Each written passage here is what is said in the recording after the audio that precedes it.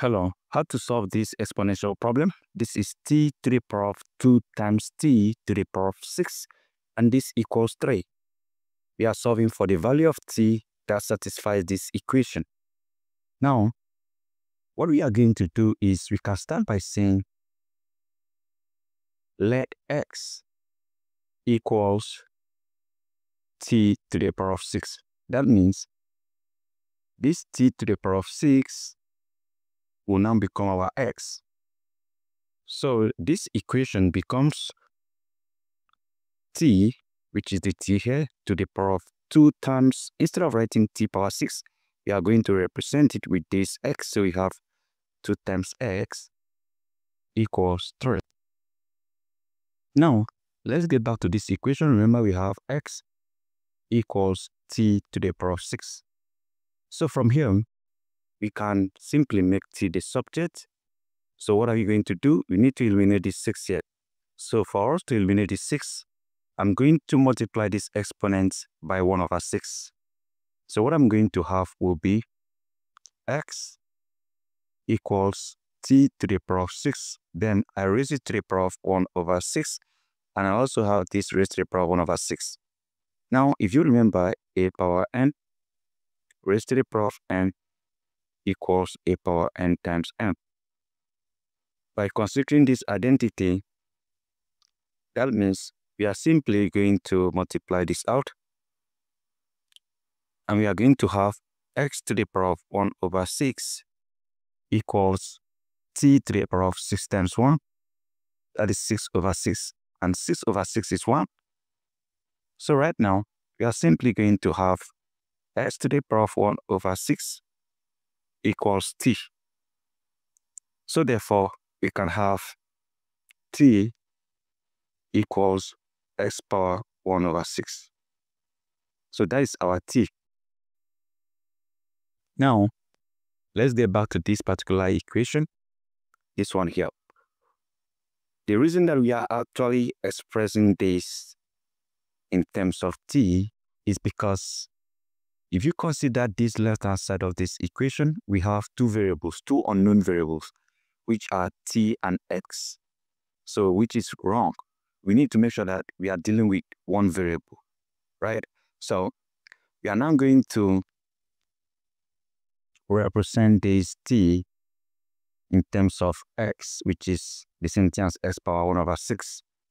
So heading over to this particular equation, instead of writing this t, we are going to write our x power 1 over 6 because that is the same thing as t.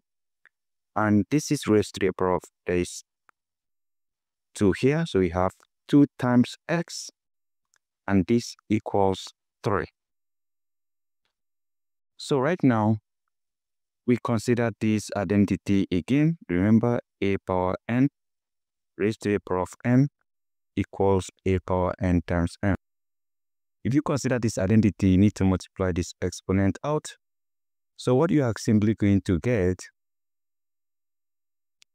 will be x to the power of 1 times 2x, that is 2x divided by 6, and this equals 3. So from here, to eliminate itself, eliminate 6, 3. So we have x to the power of x over 3 equals 3. Now remember, we are solving for x. So what do? I need to eliminate this 3 from here. So for me to achieve that, I will raise each of these to the power of 3. So I have x to the power of x over 3. This is raised to the power of 3. And this equals 3 to the power of 3. Now, we need to multiply this out again. So we are simply going to have x to the power of 3 times x, that is 3x divided by 3, equals 3 to the power of 3. So from here, what happens here is that 3 eliminates 3. We have x to the power of x equals 3 to the power of 3. Now, don't forget the fact that if you have a to the power of a and this equals b to the power of b, it simply means a equals b.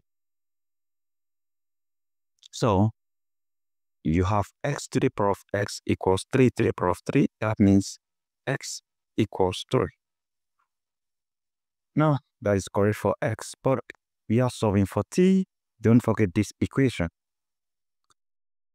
T equals x power 1 over 6. Have you seen that? Or you made use of this, s equals t power 1 over 6. So any of these will still give you the equation in respect to t. So you have recall that we had t power 6 equals x. So that simply means that we are trying to solve for t.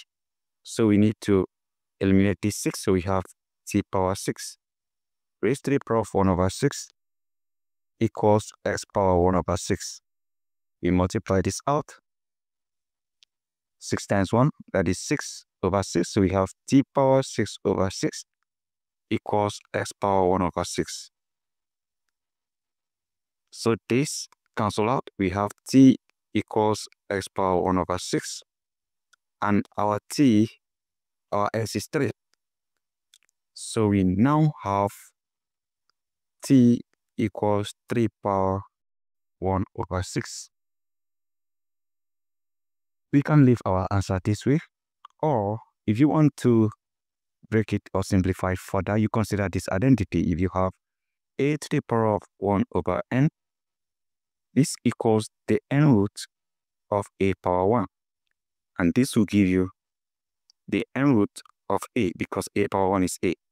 So that means here we are going to have t equals the 6th root of 3 power 1.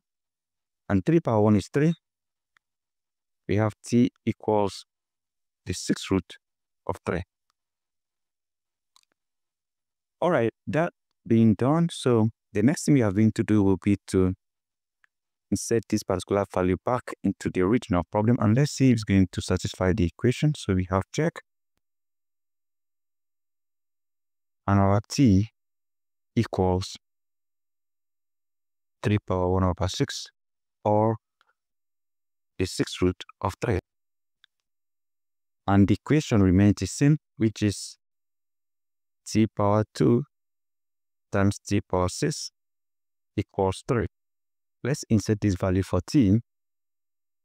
So what we are going to have here will be 3 power 1 over 6, that is t, raised to the power of 2 times t again, 3 power 1 over 6, and this is raised to the power of 6, and this equals 3. So from now, you can multiply this exponent. 1 over 6 times 6, that is 6 over 6, that is out. You have 3 to the power of 1 over 6, raised to the power of 2, then you have times 3, and this equals 3.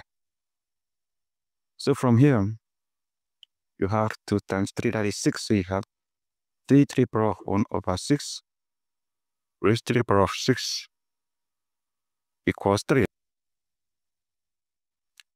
So from here, we also multiply this out.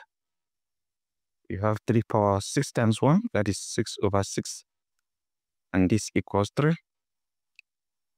And from here, you have 6 over 6, that is 1, so you have 3 equals 3. So that shows that particular answer has satisfied this equation. So that is it. Thank you and goodbye.